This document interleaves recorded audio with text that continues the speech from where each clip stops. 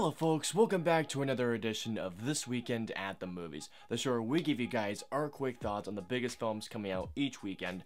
I'm your host, Austin Putnam, and I'm here to give you all my thoughts on the latest sci-fi action thriller to come out theaters this weekend, Gemini Man. So Gemini Man, like I just mentioned, is a new action sci-fi thriller that stars Will Smith, directed by Ang Lee, and Will Smith plays a guy who is essentially the greatest assassin in the world, until one day when he finds out he is being hunted and tracked by a different assassin, and then he finds out that different assassin is a younger version of himself. So Gemini Man was a movie that I wasn't all that interested in. I mean, I love Will Smith and Ang Lee as a director, and I can tell you guys that there was a couple of things I liked. Like, for one thing, the performances for the most part were very good. Will Smith was easily the best thing about the movie, and I liked his chemistry with Winstead and Benedict, Wong. Some of the action sequences were well done. How a motorcycle chase starts off was very cool, and there was a very nicely done fight scene in the Paris catacombs, to which the lighting I thought was excellent. And the de-aging on the young Will Smith looked phenomenal, especially in the nighttime scenes. There was one shot in particular I just thought, holy crap, that looks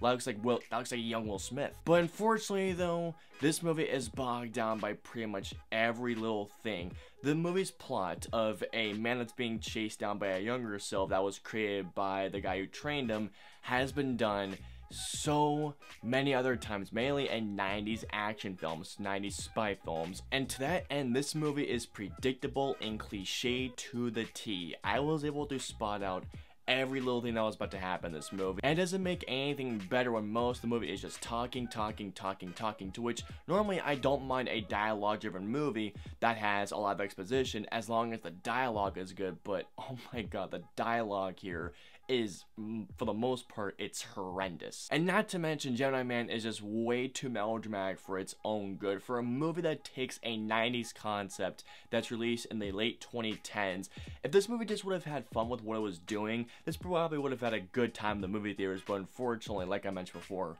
way too melodramatic. And going back to the predictability aspect, there was a certain part in the third act, and I said this to my boss, you know, if this is going where I think it's gonna go, this is gonna be stupid. And sure enough, it did. And I literally said, oh my god, are you kidding me? And the action scenes can be well done, but at the end of one action scene with a motorcycle chase, it is so laughably bad. Not to mention, the film is just boring due to the absurd amount of exposition.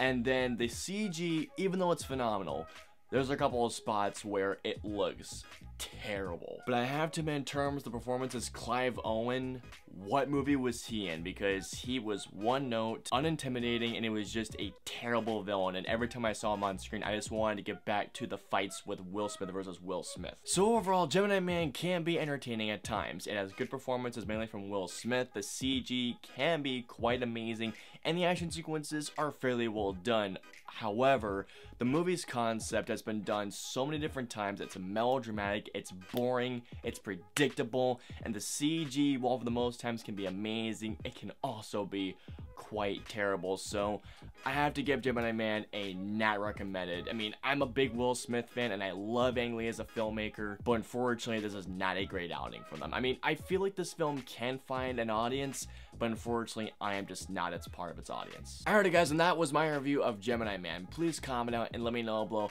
Are you guys looking forward to seeing Gemini Man tonight? Are you not looking forward to seeing it tonight? Let me know below. I hope you all enjoyed my review of Gemini Man. If so, please hit that like button, share, and subscribe. If you guys want to see any of our previous two reviews, please click either right there or there. And of course, until next week at the movies, we'll see you guys next weekend. Have a great weekend at the movies, guys.